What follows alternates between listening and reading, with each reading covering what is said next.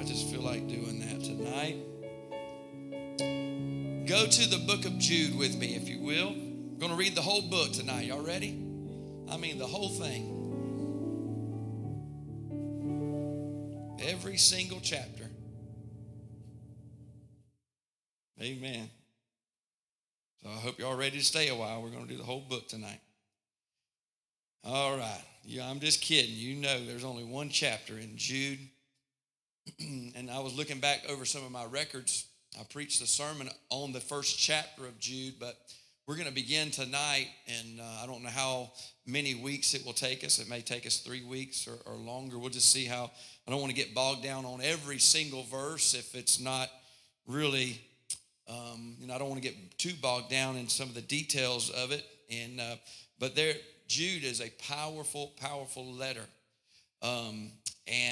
So I want to get into it tonight. We'll probably only get to maybe verse 3 tonight, or maybe 2 or 3.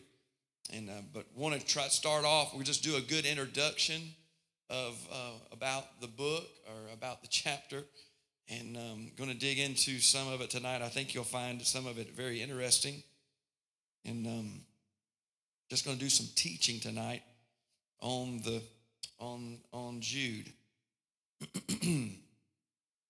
Thank you, Lord. Jude chapter 1. Going to read we'll read the whole chapter. You know what I mean. Yeah, the whole chapter.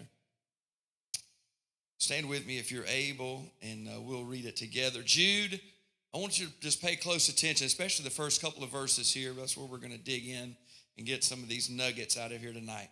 Jude, the servant of Jesus Christ and brother of James, to them that are sanctified by God the Father and preserved in Jesus Christ and called. Mercy unto you and peace and love be multiplied. Beloved, when I gave all diligence to write unto you of the common salvation, it was needful for me to write unto you and exhort you that ye should earnestly contend for the faith, which was once delivered unto the saints. For there are certain men crept in unawares, who were before of old ordained to this condemnation, ungodly men, turning the grace of our God into lasciviousness, and denying the only Lord God and our Lord Jesus Christ. I will therefore put you in remembrance, though you once knew this, how that the Lord, having saved the people out of the land of Egypt, afterward destroyed them that believed not.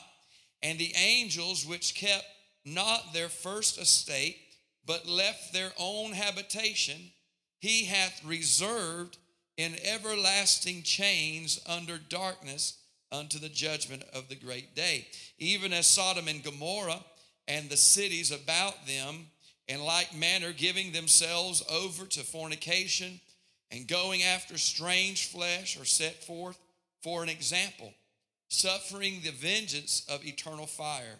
Likewise also these filthy dreamers defile the flesh, despise dominion, and speak evil of dignities. Yet Michael the archangel, when contending with the devil, he disputed about the body of Moses, durst not bring against him a railing accusation, but said, the Lord rebuke thee. But these speak evil of those things which they know not, but what they know naturally as brute beasts, and those things they corrupt themselves. Woe unto them, for they have gone in the way of Cain, and ran greedily after the error of Balaam for reward, and perished in the gainsaying of Kor. These are spots in your feast of charity, when they feast with you, feeding themselves without fear. Clouds they are without water, carried about of winds, and trees whose fruit where it withereth, without fruit, twice dead, plucked up by the roots. Raging waves of the sea, foaming out their own shame, wandering stars, to whom is reserved the blackness of darkness forever. And Enoch also, the seventh from Adam, prophesied of these, saying, behold, The Lord cometh with 10,000s of his saints to execute judgment upon all and to convince all that are ungodly among them of all their ungodly deeds, which they have ungodly committed, and of all their hard speeches, which ungodly sinners have spoken against him. These are murmurers and complainers, walking after their own lust, and their mouth speaketh great swelling words, having men's persons in admiration because of advantage. But, beloved, remember ye the words which were spoken before of the apostles of our Lord Jesus Christ, how that they told you there should be mockers in the last time, who should walk after their own ungodly lust. These be they who separate themselves sensual, having not the Spirit. But ye, beloved, building up yourselves on your most holy faith, praying in the Holy Ghost, keep yourselves in the love of God, looking for the mercy of our Lord Jesus Christ unto eternal life. And of some have compassion, making a difference, and others save with fear, pulling them out of the fire, hating even the garment spotted by the flesh.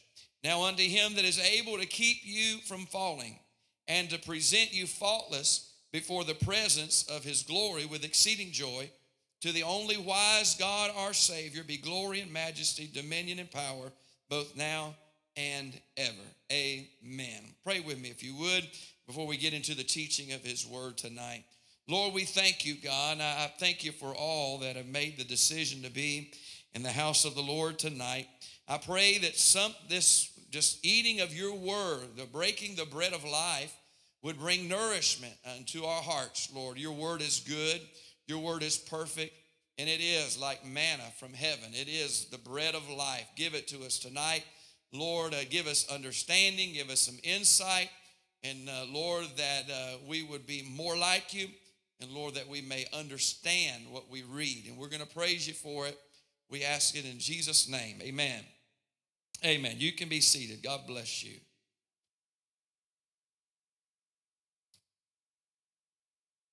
Jude is an epistle. An epistle is a letter that was written by Jude himself. And some things I wanted to share with you just as we're getting started here as an introduction. We are told that he is the brother of James. That's interesting to know because Matthew chapter 13, verse 55, it tells us that Jesus have had some half-brothers. And one we know is James, who wrote James, and the other is Judas is mentioned in Matthew chapter 13, but Jude is another version or another form of the name Judas. So Jude and Judas are one and the same, depending on the language that is being translated into. So it is believed by many that, or most, that Jude is the half-brother that is mentioned here. And so we know that James and Jude are two of the half-brothers of Jesus. Now, could somebody tell me tonight, why is it that we say that they were half-brothers? Same mother, different father, right? Father was Joseph to some of them, but Jesus, amen, he was the Son of God. And the Holy Spirit overshadowed Mary. And so notice there that James nor Jude mentions in their writings that they are half-brothers of Jesus. Now, I don't know about you, but I would think that most people would have capitalized on the fact that, hey, man, I grew up with him. You know, if you're trying to add some credibility to what you're writing, or you know, hey, I'm his half-brother, you would think that they would capitalize on that. We're not really sure why they did not mention that they were half-brothers with Jesus. James introduces himself in the beginning of James. He says, a servant of God and of the Lord Jesus Christ. That's how he introduces himself in the beginning of his writing. Jude introduces himself, we just read it, the servant of Jesus Christ and brother of James. And so you would think that they would have capitalized on it, but they did not.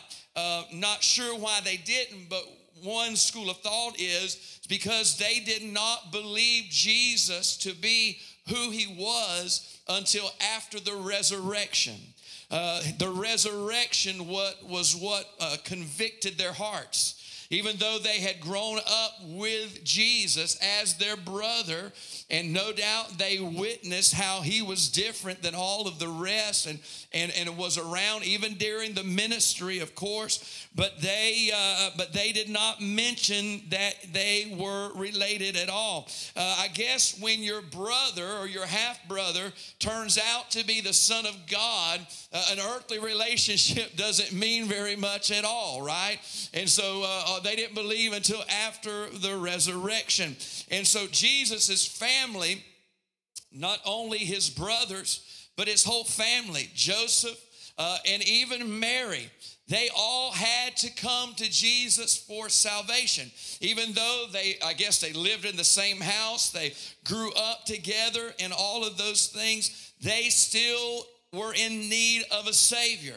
I didn't realize it, but there was a period of time in church history, early on, where there was an idea about Jesus's family as if they were, different than the rest of everybody else or every other human being, as if they had some type of special privilege or some type of, like they were the Holy Family or something. I'm not sure, but that was a time in church history when they looked at the brothers and different things. But every one of them they were in need of a Savior, just like you and I are in need of a Savior, and they had to come to Jesus just like everyone else did in the world, including his mother Mary.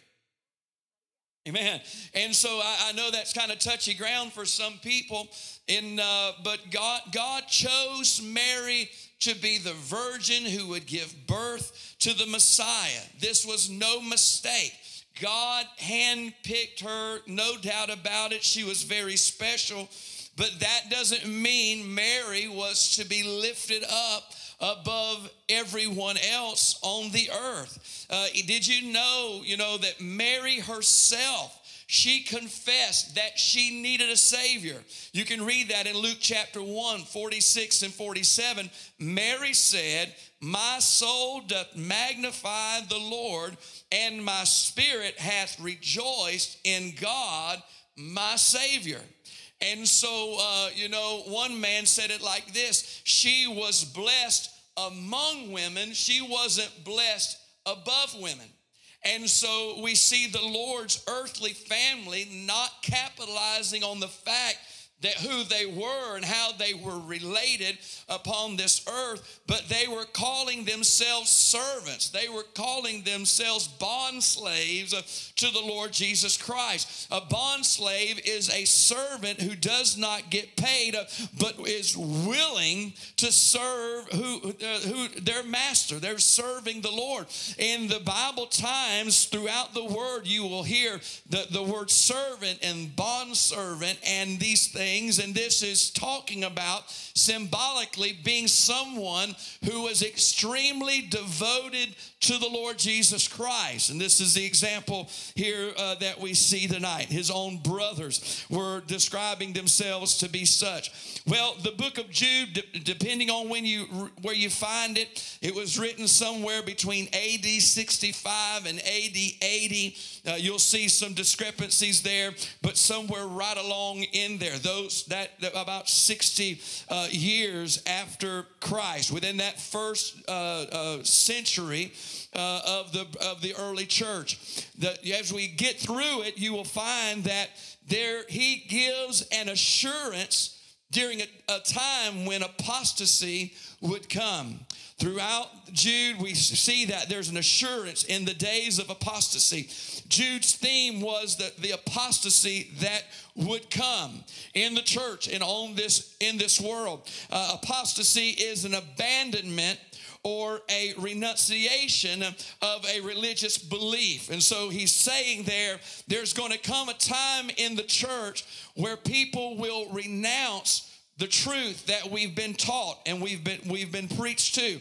There will be a time where people will abandon the faith that they there. And so this is the warning of apostasy, that it was going to come, and to be on the watch out of it all. It's like a burglar alarm that Jude is putting on paper here, and he's saying the apostates have broke into the church, like a burglar alarm. The apostates come in the side door of the church when nobody else was looking. So he was sounding the alarm that they were coming into the church. Or they were teaching and preaching something different than what the Lord had delivered unto them. And now here we are, 1940, 50 years since this book was written. And not only, if you know church history, we know that how things went from the day of Pentecost, through Calvary, day of Pentecost, through the early centuries of the church, through the founding of the Catholic Church and other branches, other things. And now there's more churches in Pahokee than Baskin Robbins got flavors, right? And so, but we know that there has been an abandonment from the Word of God way back, not just now, but definitely even now. We are living in a time where people have gotten away from what the Word of God says. There's been times in church history where people have went way to the left of what the Word says, right? There's been others that tried to add things to the Word of God and went way to the right of things, and so they abandoned. There's always been a tendency to lean on the flesh in serving God. What I do, how many hoops can I jump through? That's legalism, when you say that you have to do certain things in order to be saved. But there's only one way to be saved. That is by putting your faith in Jesus Christ. Amen. We have been saved. We've been saved to do good works, but the works do not save us. And so he's sounding the alarm, and Jude does it in such a dramatic manner. It's very good, and we'll be getting into that as we go in the next couple of weeks. But it's interesting. There's a couple of things that is found in Jude that is not found anywhere else in the Bible. I found this to be interesting. Jude gives the only record in Scripture regarding the contention of Satan with Michael, the archangel, over the body of Moses. That particular record is the only place that he gives us there. We'll get into that in next week or the week to come. Jude also records the prophecy of Enoch, which is found nowhere else in the Scripture. He says, and he sees the Lord coming with 10,000 of his saints. This was a prophecy concerning the return of the Lord, when Jesus comes to the earth again to establish in the battle of Armageddon and establish the millennial reign. Maybe this is why it's positioned right before as kind of an introduction to Revelation. We're not sure. But Jude begins after his introduction, and he gives who the audience is, who he's writing to. And it's important. We know that the book of Romans is written to Christians at Rome, right? Those at Ephesus, those were the Ephesians, on and on. We get those names, right? We apply them to us, but it's important to know who the audience is when you're reading something. Well, he lets us know right off the bat who is the audience here in his letter, and he says, to them that are sanctified by God the Father, to the sanctified ones, to the ones who have been set apart, to the ones who have been made holy by the blood of Jesus, by the Word of God, and by the Holy Spirit. And this is to the church, the true church, not the lost, This letter is not being written to the sinner. This letter is not being, but it's writing to the church, those who have been sanctified and set apart by God, and those who have been genuinely saved. That's who he's talking to here. And then he also adds this. The next description is not only the sanctified, but he also puts another label on that should be very comforting to you and I, and that is the preserved. Right? The preserved. This is important because of the theme of the book, because we're talking about the assurance that we have when the apostasy would come. And so to be preserved, the rest of the letter paints a vivid picture about this apostasy that would come. But he gives us a little nugget right here in the introduction to gives us some assurance in the face of apostasy. Throughout the letter, you can count them. He uses the word keep 4 different times here in this letter, which that's exactly what preserved means. It means to be kept.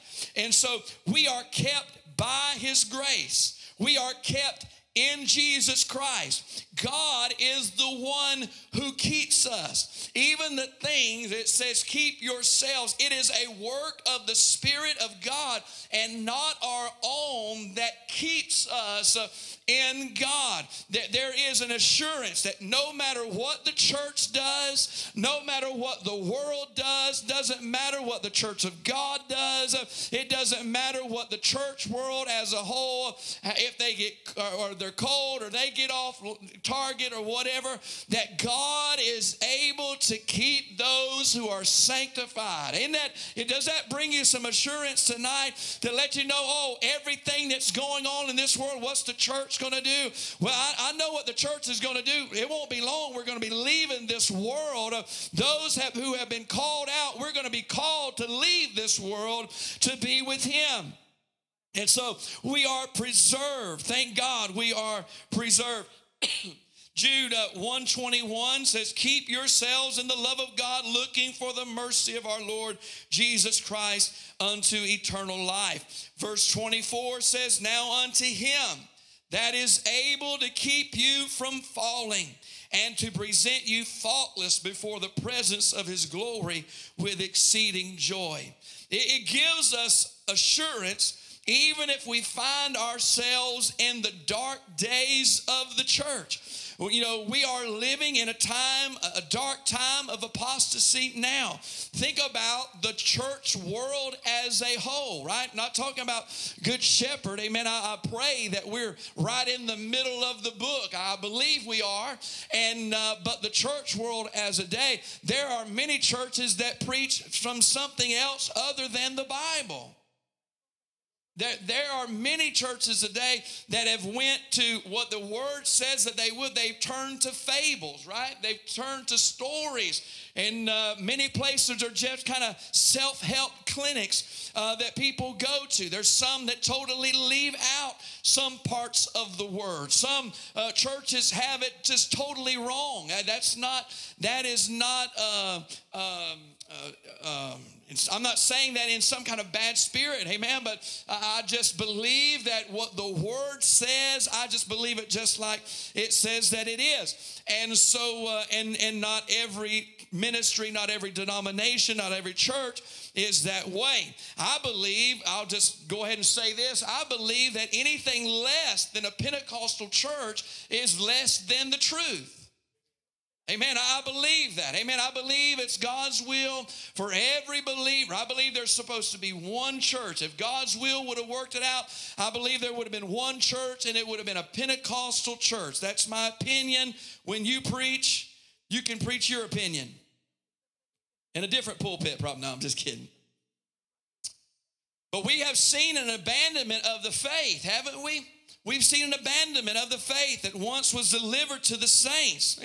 And there are some denominations that if their founders knew what was going on in their churches today, somebody said the other day they would turn over in their grave. It's terrible where many churches have went and what they have changed from what the Word of God has declared to be so. Now, how is it going to get any worse? Is it going to, how much farther is it going to go until the rapture of the church? We don't know, do we, how far it will go. But no matter what happens in the church as a whole, we can stand. He's going to keep us. He's going to preserve us and keep us. As long as we want to be kept, we're going to be kept and preserved by Almighty God.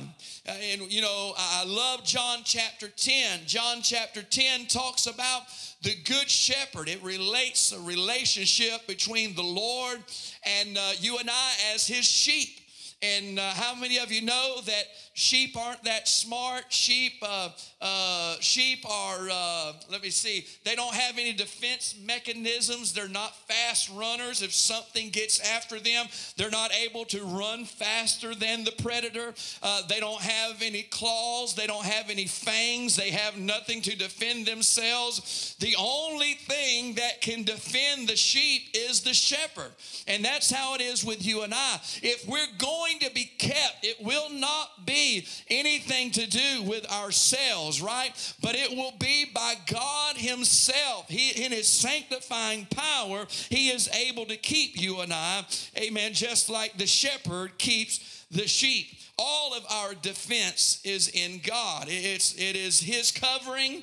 It's his armor that has been given to us, the armor of God, and it is his grace that will keep us through it all. Our preservation is all God and not ourselves. Our salvation is based on the Word of God, and it's just a matter of you and I believing what it says or not. And so he says, to the sanctified, to the preserved, and then it gives us one more label there who he's talking to, and he said, you're sanctified, you are preserved or kept, you are called. He's writing to those who are called. That's you and I. And the word called here, as it is used in the scripture, is not only an invitation that is sent out, but it is an invitation that is sent out and accepted and made real by the Holy Ghost. That is the idea of calling is more than just an invitation going out, but the calling is an invitation going out, being received, and the Spirit of God making it real in our lives. Listen to Paul in 1 Corinthians chapter 1, 22, 23, and 24. For the Jews require a sign, and the Greeks seek after wisdom. But we preach Christ crucified, unto the Jews a stumbling block, and unto the Greeks foolishness. But unto them which are called, both Jews and Greeks, Christ, the power of God and the wisdom of God. Folks, if you have found Jesus Christ, if you have found in Christ the wisdom of God and the power of God, and you have trusted in him, you are among those who are the called of God. I'm going to say that again. That scripture points it out. If you have found in Christ the wisdom of God, the power of God, and you have trusted in him, then you are the called of God. That the invitation is sent out, accepted, and believed, then you are called. And that's kind of the introduction where he begins there. So look at verse 2 now. Took all that time just from verse 1, but look at verse 2. Mercy unto you and peace and love be multiplied. Mercy unto you and peace and love be multiplied. We need to recognize the difference between these three words here. Mercy, peace, and love. Not only to know the difference between them, but also to understand how they are connected. We know that love is an attribute of God, don't we?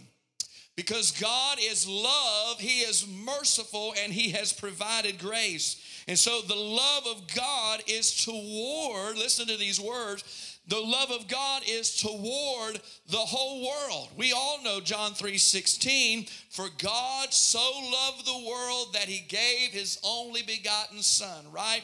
And so it is not His will that any should perish. It's not God's will. There is an old teaching, Calvinism, that believes everyone was handpicked by God who would be saved and predetermined who would not be. Amen. And so that is a teaching of our day. But that would mean God had it in His mind, I will it that these would be saved, and it is my will that these would not be saved. The confusing things that we cannot comprehend in our own mind is this. There is a difference between predetermining something that it would be and knowing the outcome before it happens. Right? There is a difference between that. Mankind has a choice. Does the Spirit of God work on us and draw us to Christ? Yes. Does everybody that is drawn to Christ, do they accept the Lord? No. Unfortunately, they don't. Not everyone that God deals with. It is not God's will that anybody would perish. He's not trying to keep anybody out, but His will is that they would all come to repentance. And so God loves every human being. He does not have any favorites, right, anymore. He has no favorites. But not all humans are saved just because they are loved by God. Right? Some people think that, well, God loves me even though I'm a sinner, even though I've done this. Yeah, you're right. But we have to be saved, right? Because we can keep ourselves from people can keep themselves from experiencing the love of God, but they can't keep themselves, I'll say that again. One can keep themselves from experiencing the love of God, but can't keep themselves from being loved by God. Right? He loves everybody, but there are some that are keeping themselves from experiencing the love of God. The peace of God is the experience. The peace of God is the experience that someone has when their heart has been trusting in Jesus Christ. Do you remember, I know some of you have been saved a long time, but do you remember the condition of your mind or your soul before you came to Christ? The lack of peace that was there. I remember in my own life, I remember at times in my life I was scared. There were times I was worried about going to sleep. There was times I can remember riding down the road hoping that night would not be the night that Jesus would come back again. I didn't have the peace of God, but I remember the load that was lifted. When the first time I put my trust in Jesus Christ, I went home and slept like a baby because I knew the peace of God had entered my life, and you know the experience as well. The peace of God is that experience. Paul says it like this in Romans 5:1. Therefore, being justified by faith, we have peace with God through our Lord Jesus Christ. You see, there is the peace of God and there is peace with God. And I'll end with this tonight. The peace of God is having God's peace in our lives. We're living in it, right? We can lay our head on our pillow at night knowing that it's going to be all right. Having the peace of God can be when everything, it seems like we're going through a storm in our life, but we still have a peace about it, knowing things aren't going exactly like I want them to go right now, but I have peace because I know I belong to Him. I know He's watching over me. I know He's going to protect me, and whatever happens, He is in control of what takes place in my life. But the most important one, of course, is to have peace with God. Because before we come to Christ, the Bible says we were enemies of God. We were enemies. There was something that was in the way. There was a separation. Sin separated us from God. And so there was contention. We were his enemies, but now the Bible says, but now we are his sons and his daughters. We are friends of God, right? And so we have been reconciled with the Lord. Thank God that we can have peace with God, and also that we can live in the peace of God in our lives. And I'm thankful for the second verse there as we begin our study on this. Mercy unto you and peace and love be multiplied. Amen. Stand with me if you would across this building, and I want us to pray. My heart has been so stirred among this. I don't know. Probably this month of May, I have preached more this month and will preach more this month than I've preached in many years, whether it's here, revival, or graduation, stuff like that. But God has stirred my heart about the condition of our world and what's coming, right? You say, Pastor, are you concerned? Well, to a certain degree, I'm concerned, but I'm not concerned about Graham and my household. I'm not concerned about that because I know that God's in control and he's going to keep those. If you're serving the Lord and you're living for him, wanting to please God, and your heart is towards him, friend, it doesn't matter what's going to happen. God's going to keep you. He's going to meet your needs. You're going to be okay. I don't know. Boy, I was reading something today. I think it was Sister Sandy that posted it. I hope that was not a proper post, because they were saying it's going to get up to gas is going to get up to like $8 or $9 a gallon. Lord have mercy. Basically broke out. We got a Swin electric scooter. I may be riding that. I'll pull up to see y'all in the hospital. I'll pull up on my scooter. Take me a while to get there, but no, not just gas, but just what's going to happen in this world. What's going to go on, right? 5 years ago, we wouldn't have thought about some of the things that's happened in these last 5 years. And so what is it moving forward? What's the condition of the church? You know, our own denomination, there's going to be talking about some very, very serious items on the agenda of our General Assembly in July. And what will be the push for that? They're in multiple areas. I'll give you a report later some other time and let you know what's going on to get you to pray. But there's multiple areas that are going to be discussed, and there's a wing of the church that is allowing what the culture wants and wanting to go and that be influenced by the culture other than what does the Word of God say. Right? It's kind of like, how we have what we call conservative Supreme Court justices, and we call some of them liberal.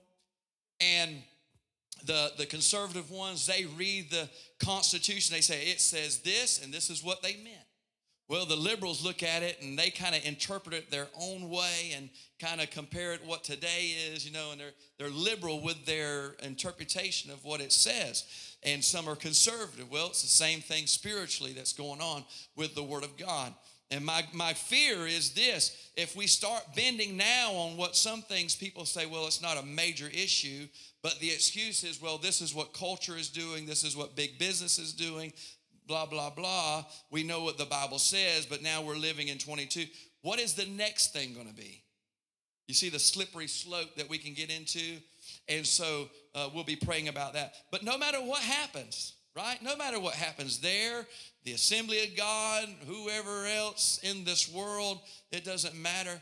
God's Word still says what it says, and He's going to keep us. He's going to keep us right in the middle of His will, and the whole world can lose their mind. God's not losing His mind.